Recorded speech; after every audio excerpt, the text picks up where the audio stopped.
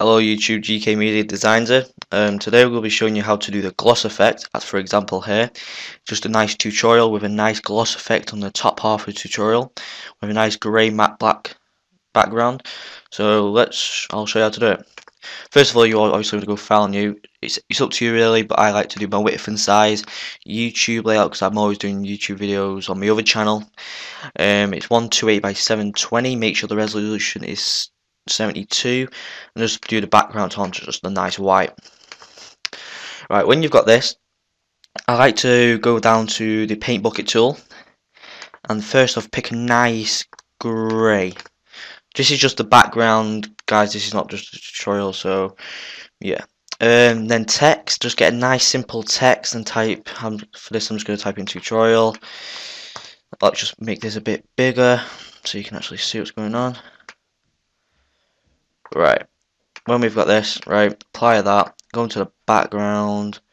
Let me just bring this out a bit so you can see what we're actually doing. Just make it look a bit nice. So we'll put white there. Right, now go over to tutorial. Right, I'm just going to put a stroke on it, drop shadow, make this a bit bigger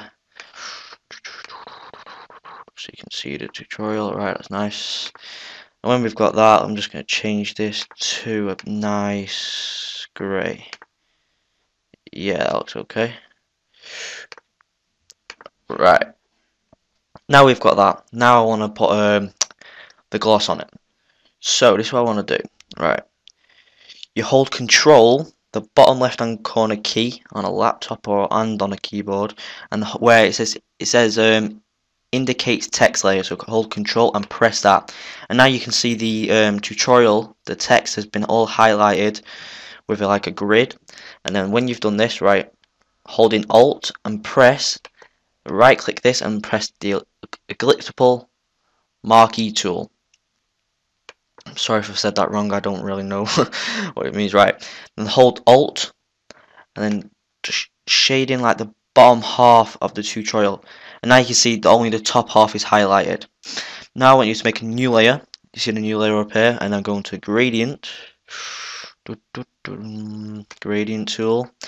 Right, and now make sure the colour what you want to go down is at the top and the white is on the bottom, because that's your background colour and they're the two gradients. But yeah, right, so hold shift, that gives you a straight line. Make sure you're in the middle and you're about there, it'll do fine, and it gives you a nice little gloss effect on top of the text.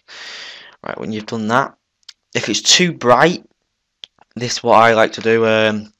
If that's too bright on top, but it looks okay, but if yours it looks too bright, go on the opacity here and you can change it so like it looks down or top, or the fill.